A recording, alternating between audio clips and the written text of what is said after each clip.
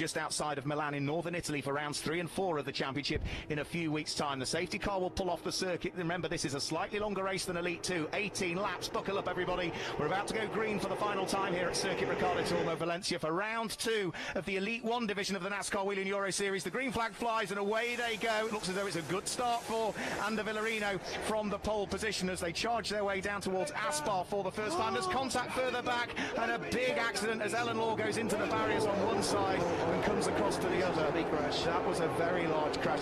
Couple of cars, but we just caught it at the last moment. That's going to bring out the safety car as Alan Day briefly takes up the lead from Stinis Longines, but that is, I think Stinis might make it through. The lead at the moment. Oh, we have another crash. We do. That's Ulysse Delso that's got together with Alexander Graf as well there, the 77 Alexander Graf, the 36 Ulysse Delso, but the main concern will be